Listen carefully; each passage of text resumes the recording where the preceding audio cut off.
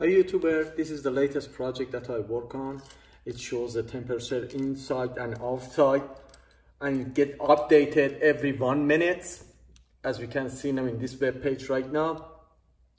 And I got inspired with a gentleman that had a video on YouTube with a surfdmountain. I'm gonna leave the link. He made the thermostat, I think in 2017, February of 2017, that it was just showing the temperature outside and it was using the feature of the thermostat to turning on and off, I don't know, the heater or something like that. So I use his code. I find the error with his code that it was, as you can see, it shows some gauges in the top, and he was just showing the outside temperature and it was showing this graph in the bottom, and the graph sometimes it wasn't showing. I find the error on his code and I correct it and add inside temperature to it. To add in the inside temperature, I need to add additional client server that is installing them inside. They are pretty much exactly the same circuitry as the outside circuit physically. I build them physically the same shape as the outside server. I just leaving them inside. Of course, the sketch for the client is different than the web server, and the client is going to send the information out. So outside server is going to get them and it will showing them up as this web page, as you can see now right in here. This web page is going to get updated every 1 minute.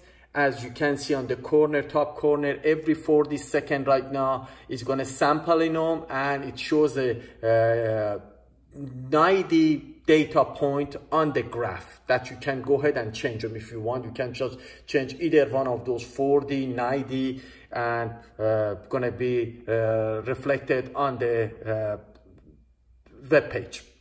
The stuff that I add again, as I mentioned is just going to be the client that it shows right now, these two gauges, and the significance of the color code that I do have for the blue and green is going to be comfort zone for the humidity that is going to be between 40 to 60% for me, and also temperature between 60 to 78 degrees.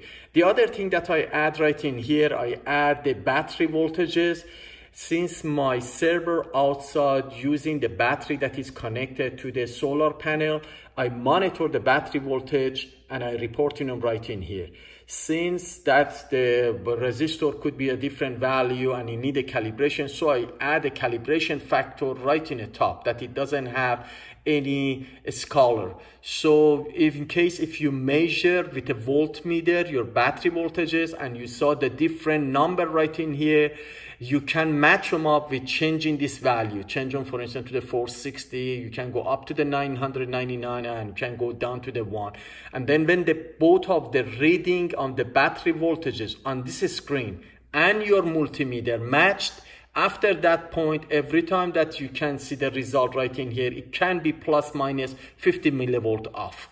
The other thing that I add right in here is shows the signal string of the outside server that is being reported right in here. Something else about the battery that I forget is this: in case if the battery voltages goes lower than 11 volt, the note that you see right in here, it changed to the red and it's telling you the battery voltages is low. The other thing that I added right in here, of course, that you will go, you guys can go and take a look at them. The format of the gauges that I'm showing right in here is different. I changed the formatting a little, make a lead gauges a little bigger, and put a different ticker on it than whatever surfdmountain man done. The other thing that I was going to talk about it is going to be, let me just go ahead and show you the hardware that I built for it. Of course, I add the code, additional code to his code that I can do it over the air. So the server that is outside, I can even change, load up the different sketch, completely different sketch on them. I can change the address. I can change right now the address that I do have in the top that it shows. I can change that one, everything over the air without going and touching the server that is outside. Now let's just go ahead and take a look at the hardware that I do have. As you can see, this is the hardware. This is built, finished right now. This is the client that I do have. The server that I do have, web server that I do have is exactly the same way too. Since that I didn't want to have a dangling wire, I just used the wiring under the ESP. You can see the ESP sitting right there. Under it, I just add the wiring right there, as you can see. So when I was installing my ESP on top of the breadboard, as you can see, I put on with a little offset. At the end, I do have 2 free pins that I can use on. So I did the wiring somehow that bring those 2 pins, and I using them that I can plug directly my temperature sensor right in here into the board. And to the other side, if you just take a look at them, let me have this pointer right in here, I can just plug in my wire that it goes to the 12 volt battery supply. Of course, the battery supply can go all the way to the 30 volt, and still this circuitry can do the measurement on it. The 2 resistors that I do have, that for the voltage divider, one of them is a 5 kilo ohm, the other one is a 20 kilo ohm. And the other end, they are connected together, that is being connected to the input of the ADC that you do have, ADC 0. So this end right in here, this point right in here, is going to be the point that these 2 resistors sitting right there. And this corner that you see right here, let me just put them in the same orientation. Right in here, this is going to be ground, this is going to be your data point, and this is going to be your positive signal, 3.3 volt signal that is being connected to this sensor right in here.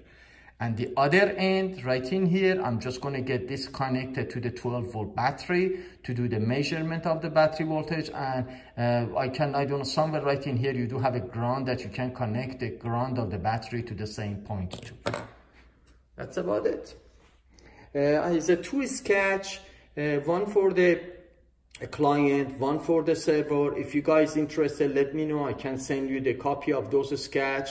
And if I see so many interest on it, I can just walk you through those sketch and I explain to you guys how this 2 sketch being written. Let me just actually show you guys something right in here that this software had. You can have some addition and a feature on them too. Let me just go to the same site first. Let me just bring this thing up. It's going to be 192, this one right there. And since that I do have a port, I gotta put the port in it too. Right there, it's coming up. So as you can see right now, it shows inside because I just have 1 client. I could have a 5, 6 different clients, and then for each client have a different name. So this screen that is right in here, we can just modify the sketch a bit that every time that it's showing them up, it cycles through the different room. It shows the outside, for instance, with the bedroom. Next time it shows outside with the office. Next time it just depended how many clients you do have. If I modify just a bit of my sketch, it's going to be capable of doing such a thing. Since that I just have 1 client, it's just showing them as the outside and inside. So let me know if you need more information about this, then I'm making another video. Have a good day. I have to mention 2 things that I forgot to talk about it. One, how often the information coming from the client to the web server is just dependent to the sample rate. When we set up the sample rate right in here, for instance, 40 seconds, this information will relay to the client. Client knows about it and send the information twice per sample rate. So if you have 40 seconds, client is going to update the web server every 20 seconds. So if you change this one right now to the 120 seconds, then the client knows about it, and every 60 seconds is going to update the information for the web server to be showing right in here. The second thing that I done, that I learned after I write the code is I have to make sure the client is sending the information continuously. To doing so, every time that this web page is updating, is going to go ahead and reset both of these gauges, temperature and humidity for inside, to the 0, and is waiting to get the data to be updated from inside client. If the inside client doesn't work, if the sensor doesn't work on them, or the power supply or the signal has problem, then it does not get updated. So both of these gauge is going to show 0. In that scenario, I know that the data that is being shown right in here is valid and up to date. As I mentioned, both of the hardware that I built for the client and for the web server, they are the same. The only difference that I did on the web server that is outside, I used some of this. After I put everything together, I used some of this finger polish, clear finger polish, and cover all of the pin header and all the component with a copper coat of this, to make sure when I put this thing outside, the weather doesn't start corroding the component. I installed this thing, I think about 2 weeks ago, and we have it so many times rain, and I didn't get any problem with it. Of course, this thing been installed under one of my solar panel with a good distance. It has maybe about 10 inches or so away from the solar panel, that the rain doesn't get to the system. But anyhow, the moisture will get. In this scenario, if you're just using the good coat of the finger polish, you should be able to cover all the holes and all the component. Don't get them anywhere around your sensor. That way you can just take them out and making them somehow water resist.